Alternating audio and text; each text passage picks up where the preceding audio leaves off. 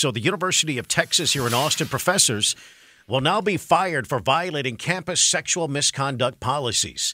It's a change students spent months pushing for, but some say it's a step in the right direction, but it still falls short. Several months, students have been leading protests and demands, calling for UT President Gregory Fenves to get tough on professors and school employees that violate the code of conduct. Months of student-led demands resulting in change at UTAustin today.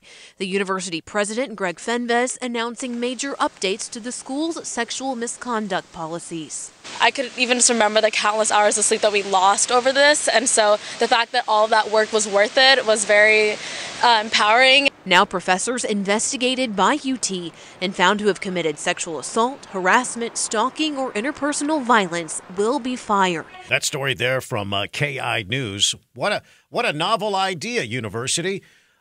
You do an investigation and then you fire somebody because they sexually assaulted a student or a coworker. And now you're going to why is this not how come this hasn't been happening since day one? Yeah, this is so bizarre. In any workplace, you'd be fired if you sexually assaulted a coworker or a customer. And students are customers. Yeah. They pay to go there, or somebody pays to go there. Their parents. Or somebody's paying, right? So they're customers. How is this even an issue?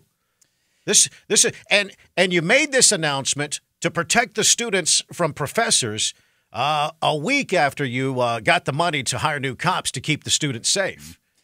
This is weird to me, man. Well, and people have been students have been protesting this for a long, long time. But you're right. The fact that this hasn't always been the case.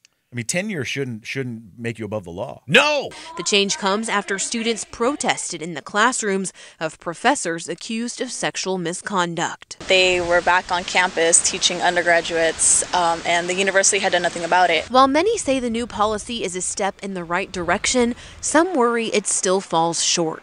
The policy states if a university employee is kept on staff after engaging in sexual misconduct, students will be informed about the mitigating factors that allowed the educator to stay. Now, I like the idea of firing them after the investigation is complete and it's determined that they did do what they're accused of. Yeah.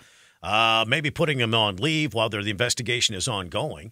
But just firing somebody because they're accused of it, that's wrong. Well, it's reactionary, and there is an issue of due process there. Absolutely. I mean, just because one person says doesn't make it truth. Get to the bottom of it, prove it, and then oust that person rightfully. Well, here's what some of these students have to say, talking with KITV. I'm just really curious to know what those things are that would be more important to keep somebody on the payroll and as a professor than the safety of the students that are in the classrooms and that are paying to be here. At least knowing which professors to avoid on campus is like a step in the right direction for my personal safety. While students say they welcome the new policies, they also know their work isn't done. Sexual harassment and sexual misconduct is a huge problem on this campus, and if I can't trust that the professors that I'm sitting in their class with are safe for me, then how do I know that the university is going to take action if a student perpetrates this against another student? Melanie Torrey, CBS Austin News. All right, 652, jump in here at 512-836-0590. Pretty interesting story. A lot of parents are concerned about safety of their kids on campus, primarily doing with the homeless issue. Yeah. And now this. Yeah, and UT released a list late last year, early this year of, I think, 17 employees, but